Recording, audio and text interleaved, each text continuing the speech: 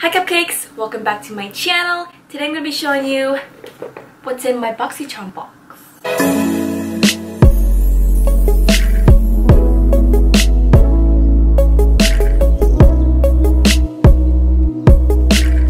So I got this card, which is a little different than what they usually give me. It has some coupons in the back and opens like this.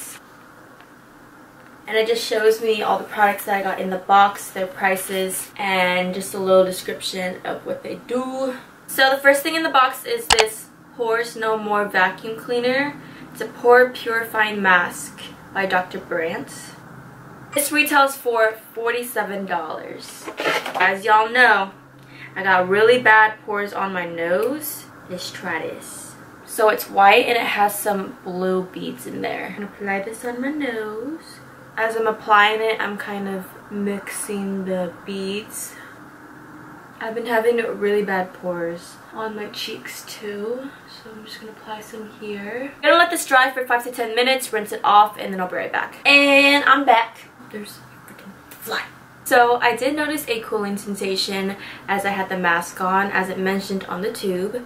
My nose does feel a little bit cool right now after I've rinsed off, but the rest of my face where I applied it, which is like around here, because I have like a lot of large pores there, feels really dry. So I'm gonna apply some base lotion. Looks like I have a filter over my nose. Can't even see my pores, which is what the mask is supposed to do. I honestly didn't think the mask was gonna work just because I feel like the ones that dry and then you peel it off would work better, but this actually worked really well, and I'm surprised because it wasn't like an exfoliator or anything. Would I pay $47 for this though? I don't know. I would have to use this a couple times to see if my pores don't come back. I mean, this does look like a small bottle, but if you think about it, you only need a little bit and you're only supposed to use it 2 to 3 times a week, so could be worth it. I guess it's just, it depends on you, girl.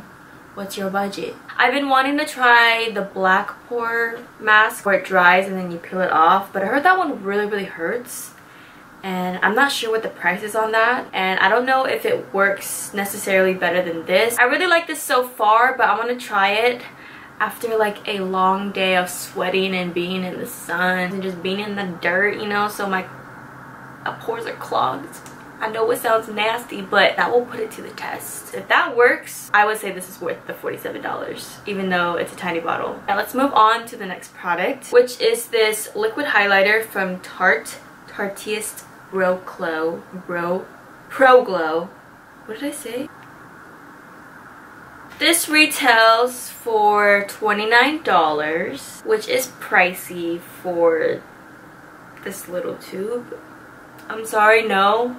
I would not pay $29 for this little thing. Girl, you know me, I'm always falling on that budget. I guess there's 3 different shades, but I have the exposed. I think that's what it's called. So it says you can mix this with your highlighter to give you a more glowy, dewy look, so that's what I'm gonna do. For foundation, I'm using my L'Oreal 24-Hour Foundation Infallible Pro Glow. Yeah, Pro Glow. Oh, they're both Pro Glow. Why can't I say Pro Glow? There, I said it. This is in Caramel Beige 209. I'm gonna put it on the back of my hand. Ooh, I think I put too much.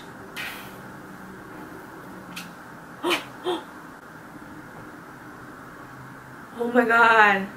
Wow. Look how much freaking. So I'm gonna put some in my foundation. Kind of a thicker highlight, so I'm just gonna put a little bit, mix it with my beauty blender. It smells kind of weird. I don't know if it's the foundation or if it's the highlight, but I think it's the highlight because I don't remember smelling this yesterday when I used this foundation, but it smells kind of like chemicals or sunscreen. Okay, that pore mask thing made my nose look super smooth. I'm gonna go ahead and apply my setting powder, bronzer, blush, and I'll be right back. Okay, I got my face makeup on. Now I'm gonna apply more of this highlighter on the high points of my face. I'm gonna use my finger. I would say this is more of a cream highlighter more than a liquid highlighter because it's a little bit thick. This is why I don't like cream highlighters, because I just find them so hard to blend out. But I'm going to try to use my beauty blender. See, and it dries super fast, so then like I can't even blend this out. Even with the beauty blender, it's kind of patchy. It can definitely work. It can. It's definitely a subtle like sheen highlighter too. Liquid highlighters are just not for me. And the Cover FX liquid highlighter, that's an actual liquid, not a cream. I use that just mixed in with my foundation. I don't use it as a highlighter because I'm just really horrible at blending out liquid and cream highlighters. I'd rather just use a powder and blend it out with my damp beauty blender. That's the easiest way for me. If you're good with liquid or cream highlighters, then maybe you'll like this, but I didn't. Alright, moving on to the brows. The next product in the box is this, the BROWGAL, the Instant Brown Hair 02 Tinted Brow Gel with Microfibers. Has a very, very small applicator. But let's just try this out.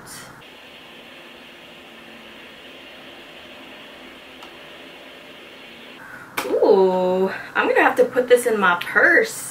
Because this is a good on-the-go brow gel because it actually looks pretty dark. This looks like the color I would normally wear. A little bit lighter, but it doesn't look bad. I mean, the shape looks bad because I didn't think it would actually turn out this dark. But I'm going to conceal it and it's going to look cute. I kind of laughed at how small this spoolie was, but it makes it a lot easier to shape your brows. It can get a little bit messy. I would... definitely need to bring my concealer, but as far as a tinted gel, I think it works really well and it dries pretty fast too. This retails for $22. Yeah, if you want that more natural brow look, this is definitely something that you can use. I just have really weird eyebrows that I feel like I need to conceal them. See, I think this brow looks really nice, except for the top part. I'm just going to add a little bit more, see if I can fix it.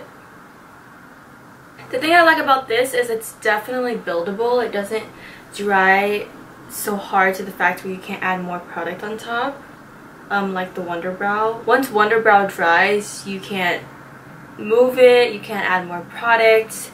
It's just there, it's just stuck. But this, you can definitely add more product and build it up if you wanted to. I don't know how long I've been trying to do my brows for, but they're just not working out. Like, they do not look the best. This sticks more to areas where you have hair. So you see how on this side of my brow, the product is not catching right there because I don't really have hair there. Usually I like to go a little bit higher than my actual brows with Dip Brow. But with this, because it sticks better when there's hair, I can't really get it to go above. And if I do, it's a lot lighter than the rest of my brows. Also, I like my brows a little bit longer than this. But like I said, because I don't have hair down here, it's harder to get that product to stick. I know some people with really good brows already as it is, and if they just wanted to make their brows a little bit darker, this would work for them. But for people like me who like to have their brows really clean and crisp and longer, I don't think you would like this just because it just takes a long time. It's not as efficient. I feel like using Dip Brow, I would have been done with my brows by now, and I don't like how these turned out. They're not, you know, I would probably bring my brows up to here with Dip Brow. But yeah, not my favorite product, but definitely a good product if you're on the go and you don't have any brushes with you or any Dip Brow, like if you're in the car and you're in a rush. Or if you have natural brows, like the feathery type of brows, this would be a really, really good product for you because you already have nice shaped brows and you just want to make it darker. You can just go ahead and go over it lightly. Okay, I'm going to have you guys zoomed in for the rest of this video because, see that? The sun's coming. The sun's coming down, so the lighting is going to be a little bit weird, but we're almost done with the video. The next product in the box is this high definition liquid lipstick by ADESSE, New York? ADESSE? I don't know how to pronounce it, but yeah, we're gonna see what color this is. This is $24 and it's a full coverage lipstick, cruelty-free, gluten-free, paraben-free, EU compliance. Whatever that means. This is what the box looks like. And this is what the lipstick looks like. I love these kinds of applicators. Just makes it a lot easier to apply it to my lips. It smells like candy, like cinnamon kind of. Ooh, I don't know. Okay, this lighting is just no bueno. No bueno. There you go.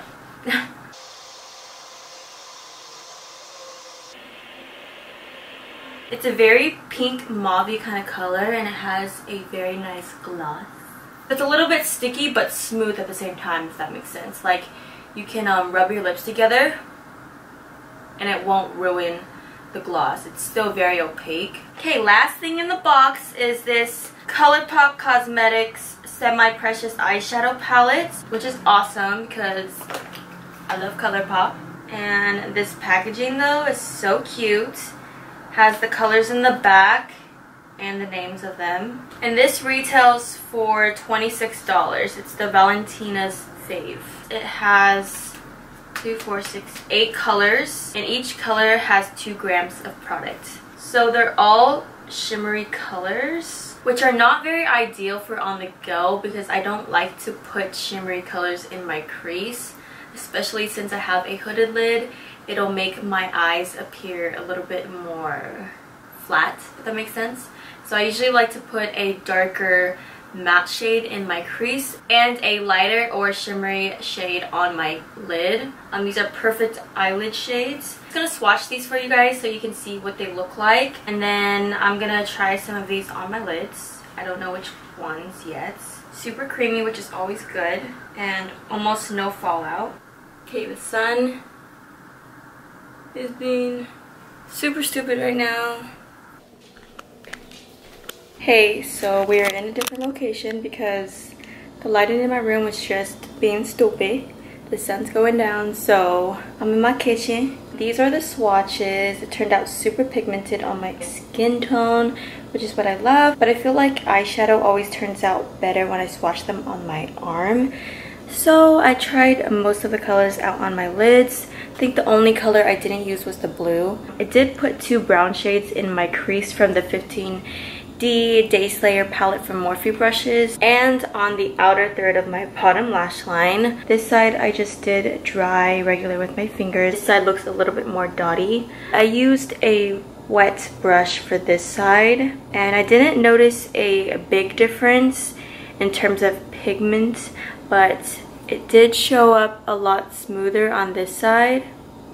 Those are all the products in the box. This is the final look. I'm sorry the lighting kept changing and now I have to move to my kitchen, but that's just the price I have to pay when I live in a shitty location with shitty lighting. I think the winner of this month's box would either have to be the Dr. BRANDT Pore Minimizing Face Mask or the lip gloss. The eyeshadow palette's not bad, it's just not like wowing to me, you know? And then the brow gel was not for me. I mean, my brows don't look that bad, but I like them to be a little bit more cleaned up and crisp. Oh, and the highlighter. That was a no-go for me. I did not like the highlighter. If you like cream or liquid highlighters, you go, girl. Look, where's my highlight?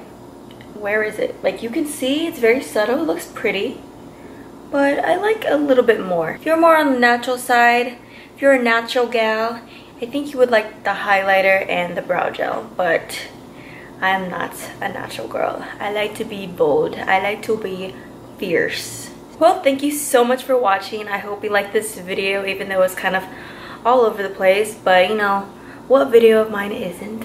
Give this video a thumbs up if you liked it. Don't forget to subscribe to my channel. Comment down below which ones were your favorite items. If you got the same items in your box, and if you liked or disliked a product that I did or didn't.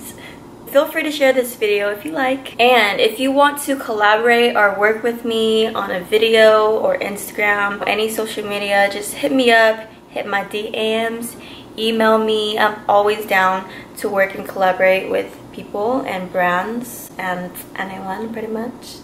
Stay caked, stay fierce, and I'll see you in the next one. Bye!